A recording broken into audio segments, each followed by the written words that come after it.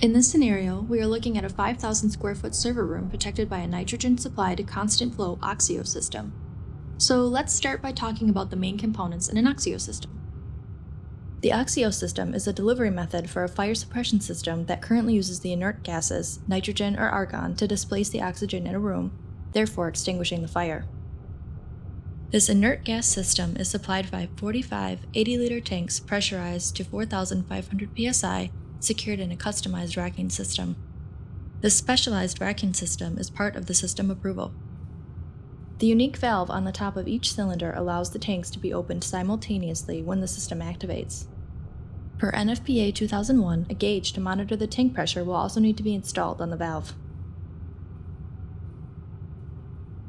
The master cylinder will have an electric actuator on top of the cylinder valve.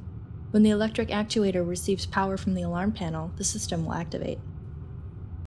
Also attached to the master cylinder valve will be the electric actuator monitor switch. This switch monitors whether the electric actuator is currently attached to the cylinder valve or not.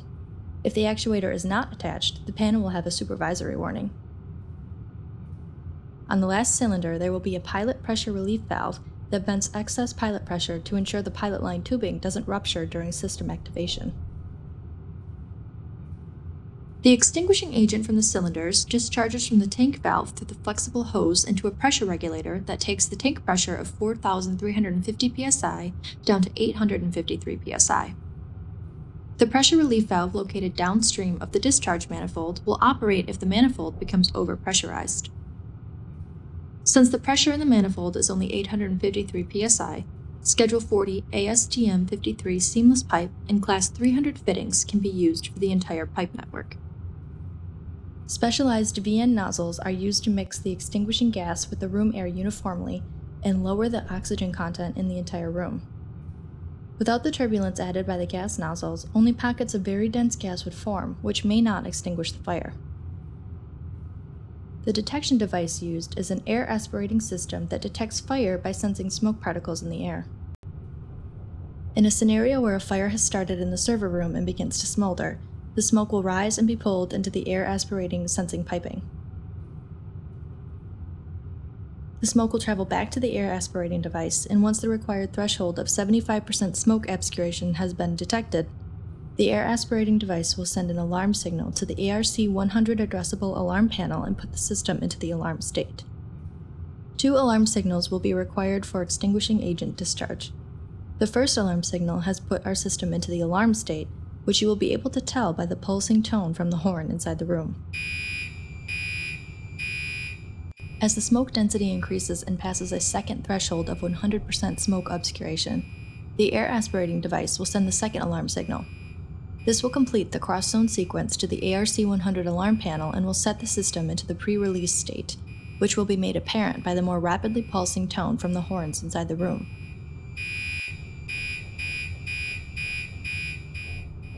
The strobes inside the room will also activate during the pre-release state. As soon as the pre-release state starts, a customized, pre-programmed countdown before extinguishing agent release, in this case 30 seconds, will begin. This countdown can be postponed with an abort switch. After releasing the abort switch, you will have 10 to 30 seconds, depending on what the AHJ requires, to leave the room. During the countdown timer, our shunts will be activated.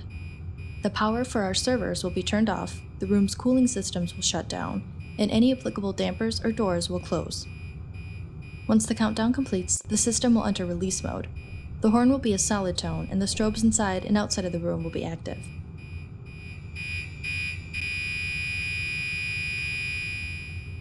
The panel energizes the actuator on the master cylinder, which causes all cylinders in the system to activate in an instantaneous chain reaction. The extinguishing agent will quickly travel through the piping network and be expelled at the nozzles. While the room is being pressurized, special air pressure relief vents in the room will open to release the displaced oxygen and prevent damage to the room. 95% of the contained extinguishing agent must fill the room in less than 2 minutes. The agent will dilute the oxygen in the room to a level where the fire is no longer sustainable. The fire must be extinguished 30 seconds after the completed discharge. The room must maintain 85% of its design concentration at the highest point of its protected content for 10 minutes to ensure that the fire is out. After at least 10 minutes have passed, the room can be vented either by a venting system or the fire department. After the area has been vented, it is safe to enter.